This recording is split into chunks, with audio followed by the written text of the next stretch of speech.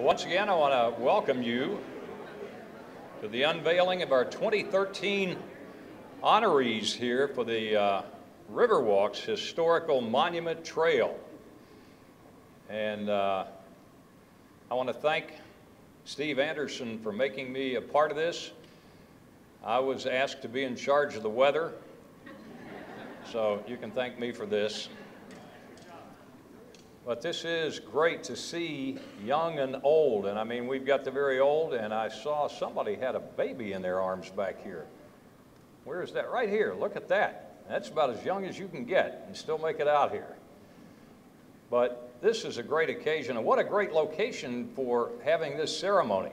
It's so great to see us honoring our past, because so many people aren't even aware of the rich history that we have in this great community. First of all, when I say this great community, we're honoring people who helped bring it to where we are today. And when you talk about a great community, you're talking about a community that, when I came here 43 years ago and had to tell people that's Tampa, Florida. Tampa, Florida. Yeah, it's down on the, no, it's not down in Miami, it's on the West Coast. Since then, 4 Super Bowls later and another one to come very soon. And NCAA Men's Football Championship probably just a couple of years away, and a Republican National Convention, and probably from an international standpoint, the biggest plum of all, Bollywood, coming next year, when we're going to get all kinds of international attention, having beaten out Dubai and London for that honor, and the first time ever in America. This place has become an enormous fixture in Americana, really, today. And we're standing at a place almost approximately where an awful lot of history took place. And I'm sure Rodney Kite Powell could tell you more, but I'm kind of a history buff. The fact that at least 3 presidents spent time right here. Zachary Taylor when he was a general, and Andrew Jackson when he was a general, both at Fort Brooke, and of course Teddy Roosevelt, who went on with the Rough Riders. And I also learned from Fred Hearns that Woodrow Wilson was at our train station campaigning back in 1910. And of course, just a couple of weeks ago, we celebrated the fact that President John F. Kennedy was here shortly before his demise in Dallas. But of course, it's routine for presidents to come to town, particularly people when they're campaigning. That happens all the time now. But it's great that you could be here. And all of our dignitaries, we have one of our dignitaries. Oh, there's our dignitary that just arrived. You know, the amazing thing, we're honoring the people, again, who helped bring us to the community that we are today, that made so many great contributions to our past. And when you look around the crowd, there are people here today that we may be doing this for, not me, but our children and grandchildren, may be honoring some of the very people who are out here on this porch today, again, 30 years from now, 50 years from now, whenever it may happen. But first of all, I'd like to introduce the guy who has so much immersed himself in this, and seeing that the Riverwalk becomes the great success that it has become, and we're only getting started. But I'd like to present the head of the Friends of the Riverwalk, the president of the Friends, who didn't get a chance to shave this morning, Steve Anderson, the hirsute Steve Anderson here.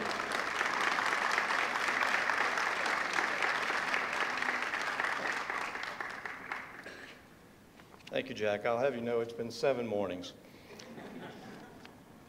I tell everyone, give me a week in Key West, and this is the way it's going to look when I come back.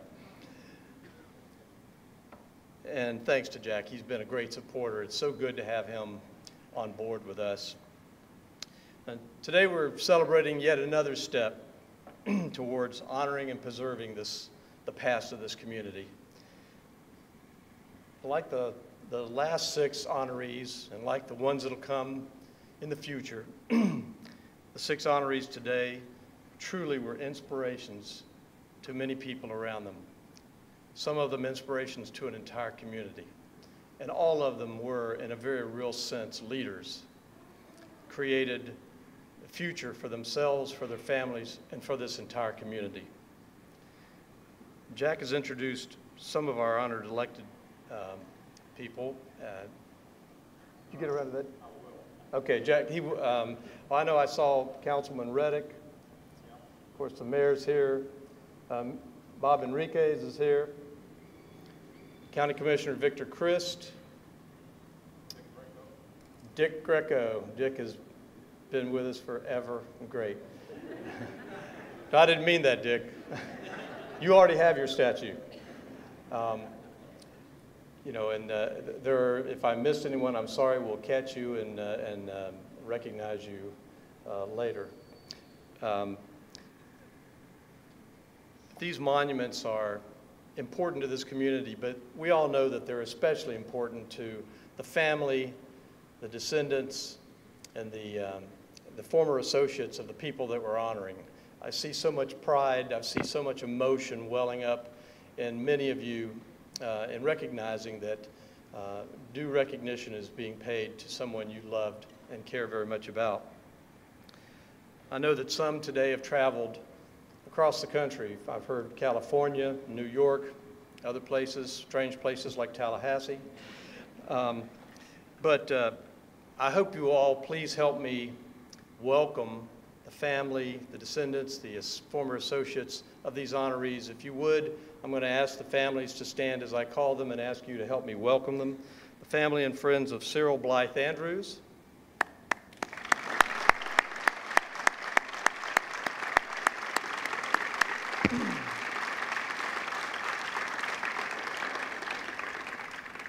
Cody Fowler.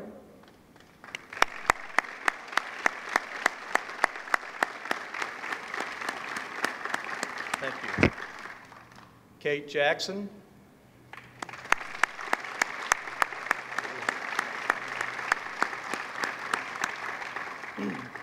Peter Oliphant Knight.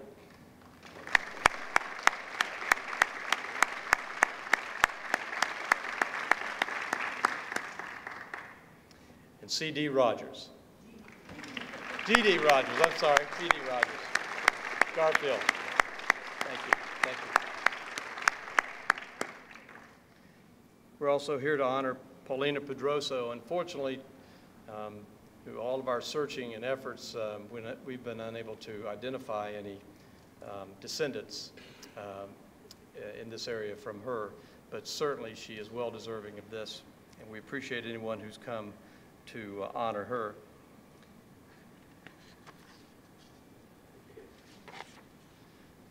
Several people deserve special thanks, and that's kind of my job today, is to thank the people that have made it possible for us to be here.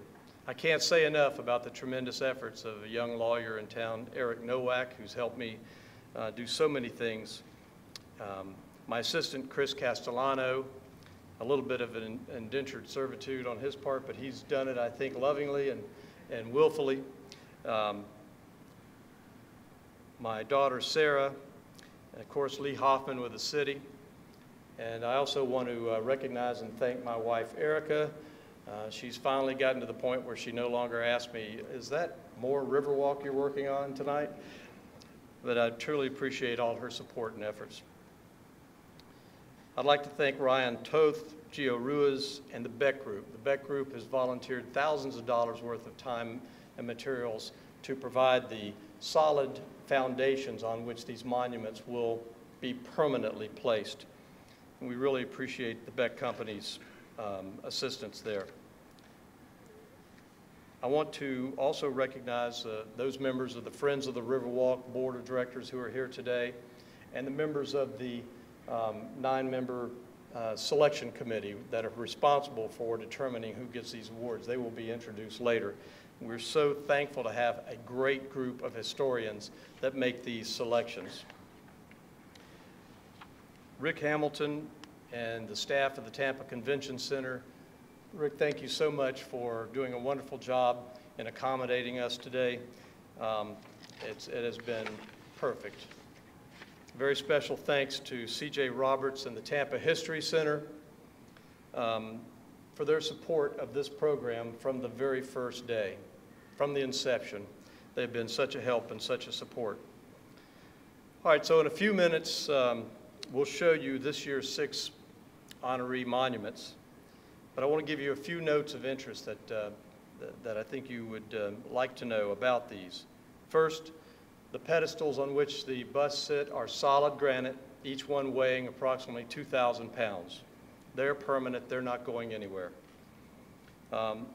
The bronze bust, let me say also about the monuments. They are formed and delivered to us by Mark Noggle and his company, Stuart Mellon, located here in Tampa, been doing a tremendous job. The bronze bust are the incredible artistic work of our artist Steve Dickey, who's here today.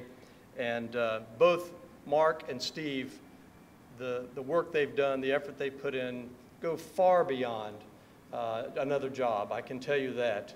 They have given their hearts and every ounce of energy to this project, and as you will see, it shows itself in the beauty and the permanency of these monuments. Each monument represents the actual height of the honoree, and each face on the bronze bust is based on portraits, photographs, even etchings, and in each instance on the personal observations, comments, memories of family and those who have known or knew of the honorees. And so they're as accurate as can be made in a bronze sculpture. There's a map. Many of you have seen the handouts that we have available today. There's a map attached to those handouts which will show you where each and every one of these monuments, as well as the first 6 monuments, are placed along the Riverwalk. After today, they will all be transported to those locations and will be there for the public to see. And one final thing I'll mention to you on that, on each monument has a brass plaque, informational plaque, and on each plaque you'll see a little white applique. That's a QR code applique for those of you who have cell phones, smartphones, or whatever, and know how to use a QR code. If you zoom in on that QR code applique, that will take you directly to our website, and you can read extensively about each honoree and the other honorees. By the way, that's something that no one else has done. We think we were the first in the country to use that application. We've been lucky so far. We've been very fortunate in being able to fund these monuments primarily through private donations. We're proud to recognize important contributions of this year's sponsors, people that have paid for these. And I'd like to recognize them now. Bright House Networks, Fowler White and Boggs, the Knight family, Holland and Knight, Tampa Electric Company, the Andrews family, Tampa Park, Inc., and Lilly Security Benefit Association. We're especially honored that this project has been recognized by the Hillsborough County Preservation Challenge Grant Committee as a significant project of historical preservation, and they have awarded us important matching fund grants, which have been very, very helpful to us in raising more private contributions. So we definitely want to thank the county for being a major partner in this. In fact, I specifically want to acknowledge the leadership of Commissioner Victor Christ, who's here today. Commissioner Christ sponsored the effort to create that fund and has kept it going each year. Commissioner Christ, where are you? Victor, thank you so much. And let's hear a round of applause for all of our contributors.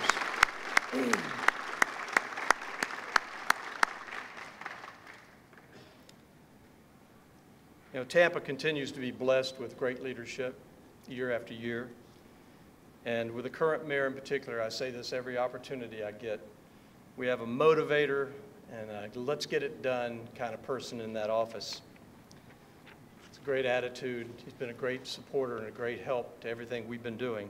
Mr. Mayor, while you're out there leading a very successful effort to make the river and the Riverwalk the centerpiece of our future, we are really proud and honored to have you here once again to help us create this pathway to our past. So let's welcome Mayor Bob Buckhorn.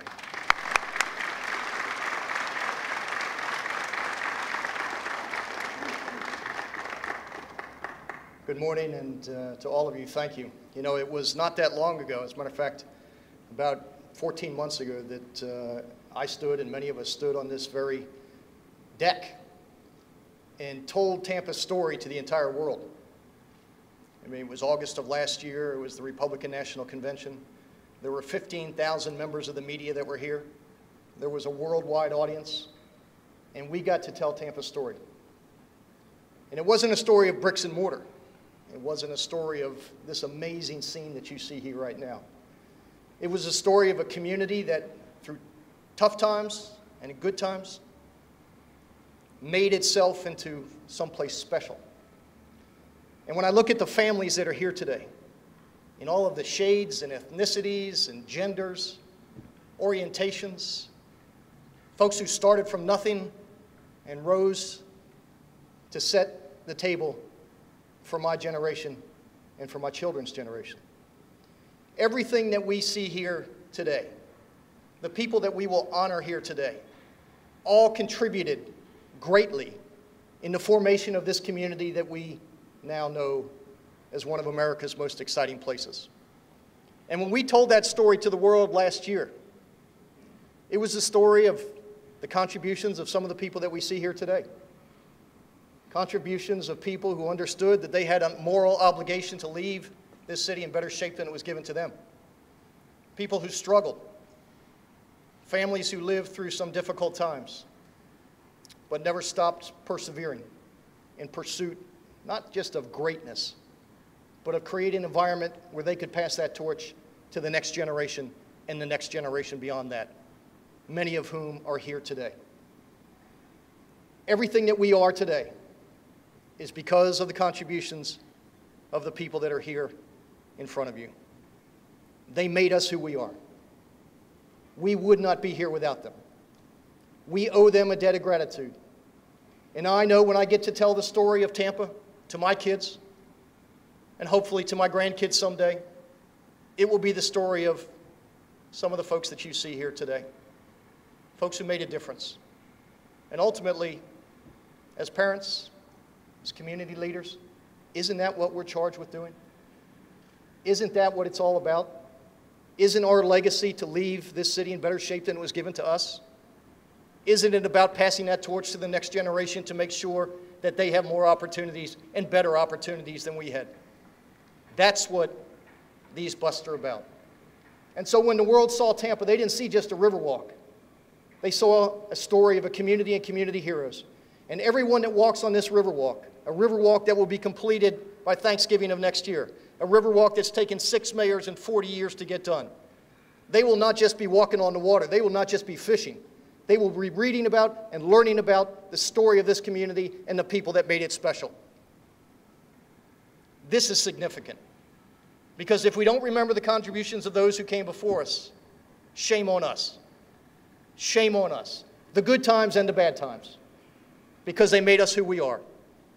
We are thankful that they walked amongst us, and we will memorialize them now so that those future generations will know of what they gave to us. Thank you for what you're doing. Thank you for being here, and thank you for giving us these 6 individuals.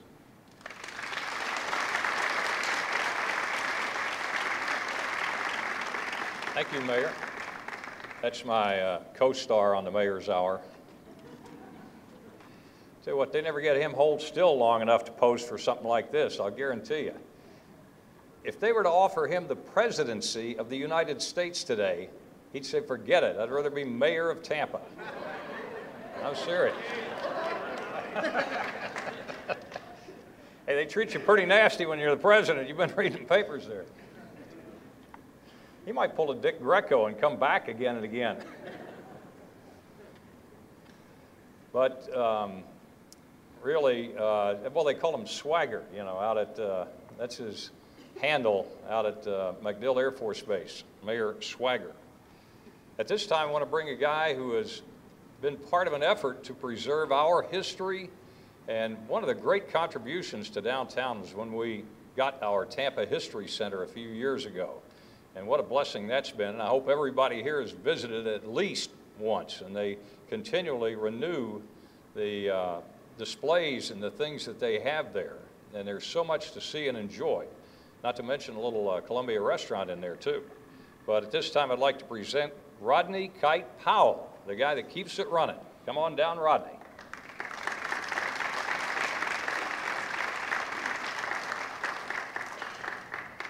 Thank you, Jack. Thank you, Mr. Mayor. It is certainly my pleasure to introduce the 6 honorees, but before I do that, I'd like to introduce the historic monument panel who helps decide, or actually who does decide, who the honorees are going to be. Most of y'all are here today, so I'd like you all to stand up if you don't mind, and as I recognize you. We have Dr. Jack Fernandez, we have Mr. Fred Hearns, E.J. Salsinas, and Doris Weatherford. And I don't know if Manny Leto is here. There he is in the back, fashionably late as usual. And in addition, we have Andy Hughes. I'm not sure if Andy is here. And Robert Kirstein. So that is your committee.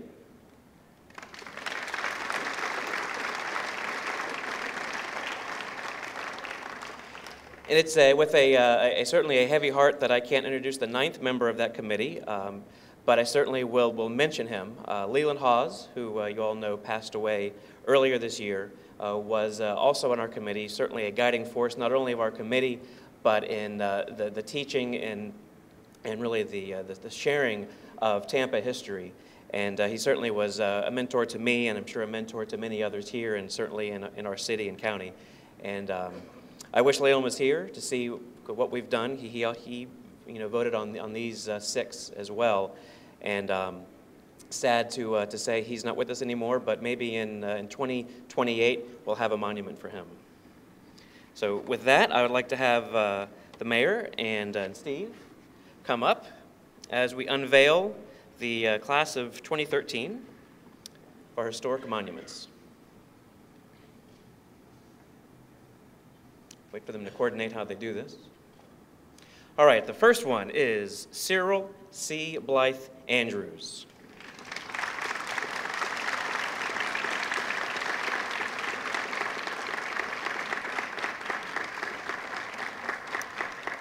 Born in 1901, Andrews is remembered as a trailblazing newspaperman, businessman, philanthropist, and civic leader. His father founded the Florida Sentinel, which was called the organ of the colored people of Florida. Upon the illness of his father, Andrews became editor of the newspaper. He became secretary-treasurer of the Central Life Insurance Company, a real estate developer, and led the Grand Assembly of Lily White Security Benefit Association, Incorporated.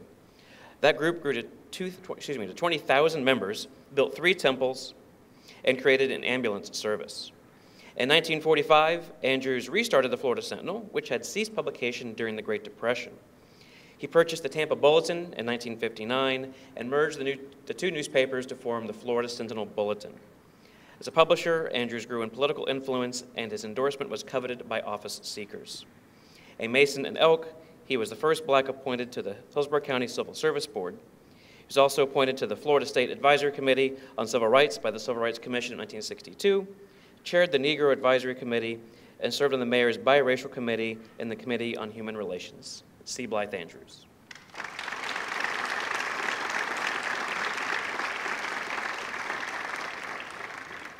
Right, next up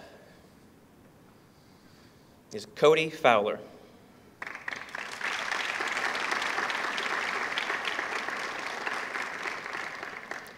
Born in Arlington, Tennessee, Cody Fowler moved to Tampa in 1924 to practice law. His mother, Maud Fowler, was one of the founders of Temple Terrace. Cody Fowler drafted the city's charter, served as its first attorney, and served a term as mayor of Temple Terrace. Fowler distinguished himself early in his career by defending African Americans in Tampa's courts and fighting for unpopular but just causes. In 1943, he joined with Morris White to form the Fowler and White firm. In 1950, he was elected president of the American Bar Association. The following year, Tampa's Civitan Club honored him with the prestigious Citizen of the Year award. In 1959, Fowler was appointed chairman of both Florida's and Tampa's biracial commissions. His leadership, along with African-American leaders such as A. Leon Lowry, helped guide the peaceful integration of Tampa's lunch counters in 1960 and led to greater economic opportunities for blacks. Fowler died at the age of 85, still senior partner of the law firm he co-founded. Cody Fowler.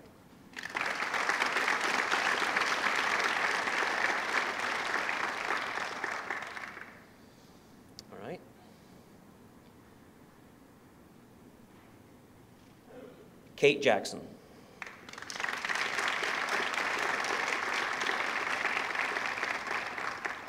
Kate Jackson was born in Tampa to Irish immigrant parents. She founded and led the all-female Tampa Civic Association in 1910.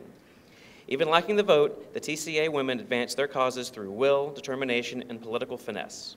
They saw their dreams realized in the creation of the city's recreation department, the establishment of the city's first library, and the construction of Tampa's first water sewage system. An astute businesswoman, philanthropist, and environmentalist, Jackson was instrumental in establishing and funding the Academy of the Holy Names, in starting and leading the nation's second Girl Scouts of America troop, and in advocating and contributing to the purchase and preservation of the initial acreage of what became Everglades National Park. A woman of keen intelligence and enormous curiosity, Jackson delved into subjects as diverse as rivers, stoves, bees, and books, and filled notebooks with her ideas. She penned essays, and the title of one, "If I Can, I Will," epitomizes her legacy. She could, and she did. Or in the words of former Tampa Mayor D.B. McKay, she would not be denied. Kate Jackson.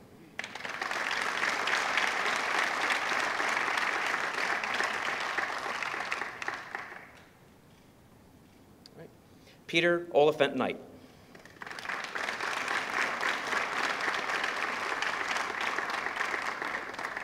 Peter O'Knight was an influential member of Tampa's business and professional community for over 40 years and helped create and shape many of Tampa's business institutions.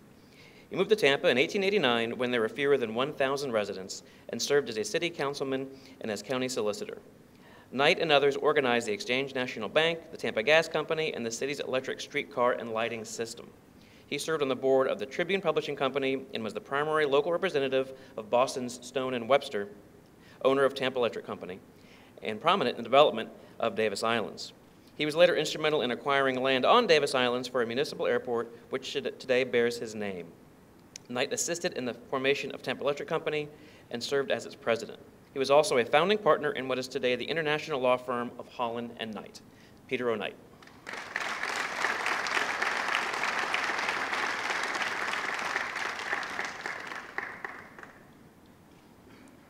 Paulina Pedroso.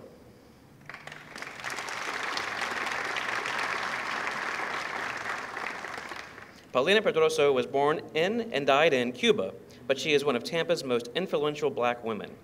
Pedroso moved to Tampa in the 1880s, where she worked as a cigar maker.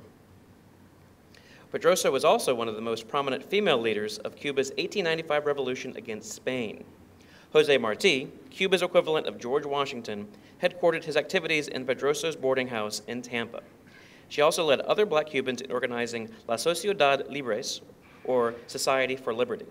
The group's primary aim was to raise money to arm rebels against the Spanish government.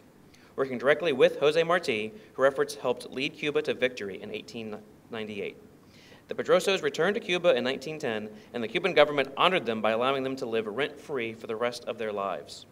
Pedroso died in 1925 at the age of 80. In 1993, Pedroso was inducted into the Florida Women's Hall of Fame. Paulina Pedroso.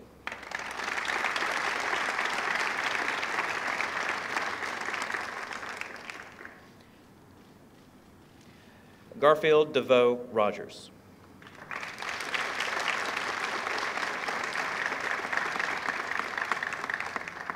In 1905, with no money, G.D. Rogers began his trek from Georgia to Central Florida, walking along railroad tracks and, it is said, selling railroad ties to buy food. In Bradenton, he worked as a tailor and dry cleaner and later secured licenses in real estate and mortuary science. He and his wife opened Rogers Funeral Home, which buried not only blacks, but paupers of any race. In 1922, Rogers helped create Tampa's Central Industrial Life Insurance Company, an agency that sold policies to blacks. He also opened Rogers Hotel and Rogers Dining Room on Central Avenue, both of which became important meeting places within Tampa's black community. Rogers invested in a beach resort for blacks, established the Negro Business League, and worked to register black voters. Rogers was also a philanthropist. Perhaps his most noteworthy gift was a gift of land for a Tampa park to be used by blacks. Today, that park, which bears his name, is the historical Rogers Park Golf Course. G.D. Rogers.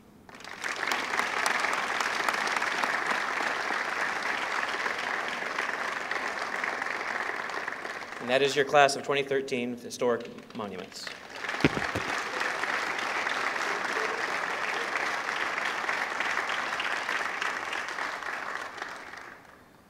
Thank you, Rodney. Nice job, guys. In the back here. Well, we want to certainly thank the Friends of the Riverwalk for all that they have done here. And we do have press thumb drives and guest packets that can be picked up from Chris Castellano. Where's Chris? He's over here. This is Chris, and he'll give you the thumb drives or any other information, the packets. The 2014 class of honorees are going to be announced in the spring, and we should have spectacular weather like this. And the final monuments will be unveiled next December, a year from now. But we want to invite you all to be back here in the spring, and we'll let you know when it's going to be, of course, and in December as well. We're going to give you a chance to come up here and take pictures and things like that. The artist, Steve Dickey, is going to be on hand if you'd like to get your picture taken with him or get some information from him, anything of that nature. By the way, I might add, speaking of historic things happening that involve Tampa and St. Petersburg in this case, we're coming up in less than a month on the 100th anniversary of the beginning of commercial flight, which is kind of interesting that it began in a town that has the best airport in America and the 6th best airport in the world, and that's judged by travel experts, not by just myself, or I'd make us #1 in the world. But the Tony Jannus flight, of course, is going to be celebrated then. And I hope we certainly do enough to remember Tony Jannus at that point. Also, the first night flight took place in Tampa. We are major pioneers in aviation around here in the city of Tampa. But again, enjoy coming up and taking a close look at these monuments, which will soon be out here on the Riverwalk, and enjoy the fellowship here with one another. And again, as I said, someday there might be a couple of the people that are watching this ceremony right now that will be monumentalized in busts like this, because so many of you are such a big part of this community, and as the mayor said, making it a better place for the generations that come after us. Once again, I think we've got enough weather left over. You can enjoy that some more, and I'm proud to have been in charge of that. I want to thank the press that showed up here today, and we'll be able to get the word out to everybody about this new addition, the new additions to our Riverwalk. But again, thank you very much for being here. God bless you all.